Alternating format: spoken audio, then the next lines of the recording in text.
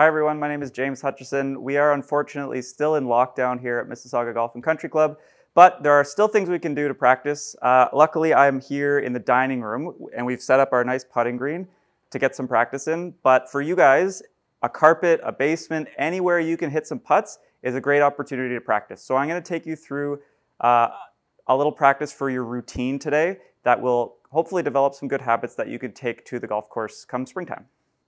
Okay, so the biggest thing that's going to help you over the winter is to just practice your routine and get in some really good habits. Okay, so I've got a short putt set up here. You don't have to putt to a hole. You can, just put any kind of target down to putt to. It's a pretty short putt. It's maybe 7 or 8 feet.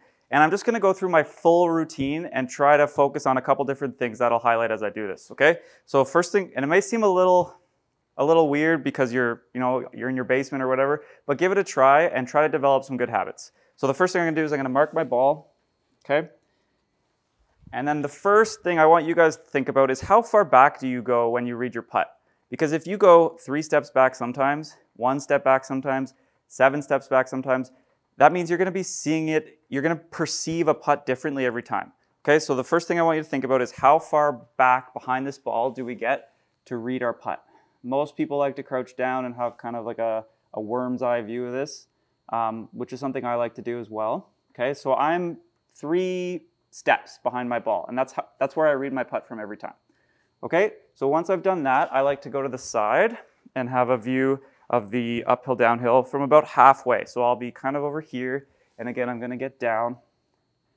So the distance away from your line, again, I'm probably 6 steps, and this will change depending if you're in anyone else's way, but stick to it the best you can, so that way we're perceiving the putt the same way every time. And then I'm going to walk back around here.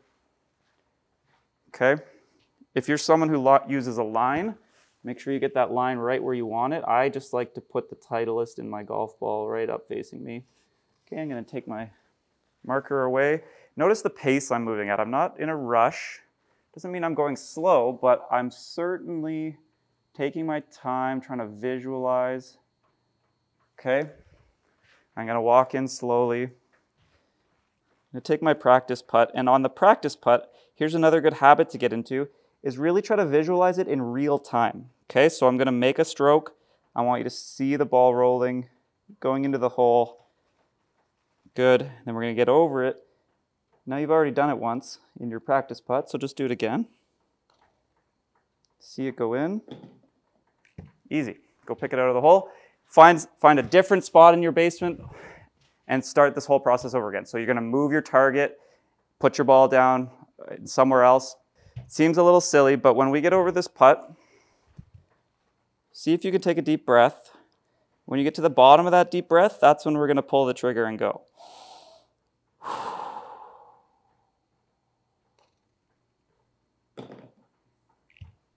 Okay, so when you're going through your routine, there's 4 things I want you to focus on, and none of them have anything to do with holing the putt. It's all about just building good habits, okay? So we're going to make sure we're reading the putt from the same spot or spots every time, all right? We're going to make sure we have really good tempo, not only to our stroke, but kind of our whole demeanor when we walk around. We want to make sure we're slow, we're under control, okay? The third thing is we want to have really good visualization. I want you to see the ball going in real time. Don't make a haphazard kind of pass at your practice stroke.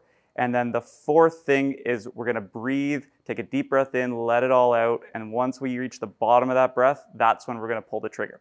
Hopefully this helps you guys practice over the winter and get ready to make more putts.